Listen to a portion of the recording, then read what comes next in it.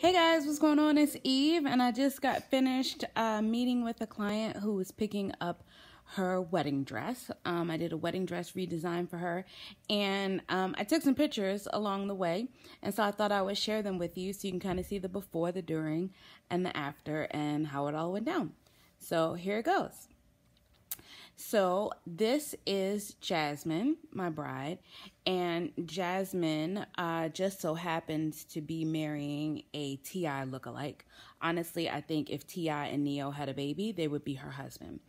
But this isn't about her and Neo T.O. This is about her dress.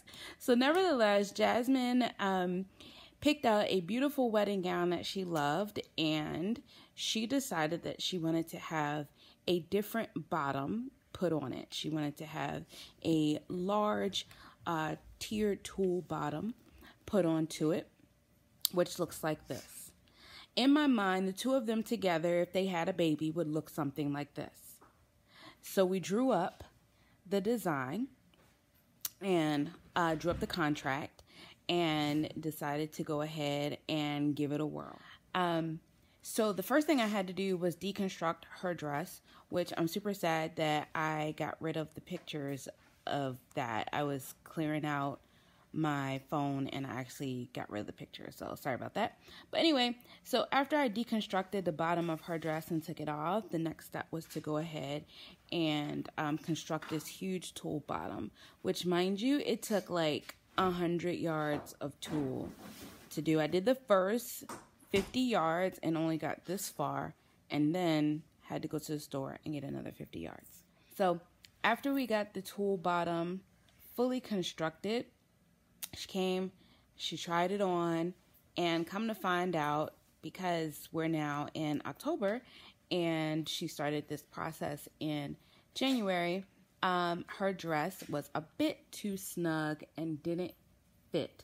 So then we had to do some alterations. So you can see here where I am taking the dress and cutting it open, putting some slits in the sides. I think we needed to add about 2.5 inches total.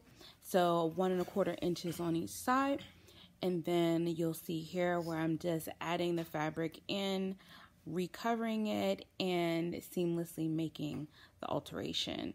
I'm really actually very excited about the way it turned out, because it was my first time doing an alteration of that kind, and also my first time doing a mermaid style tulle bottom.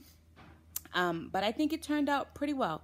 So here's what the dress looked like when I got finished with the alteration and when I got finished attaching the dress to the new tulle bottom.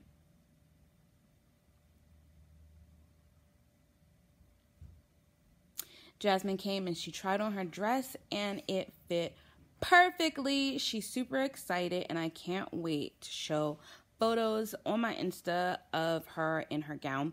Her wedding isn't until the end of October.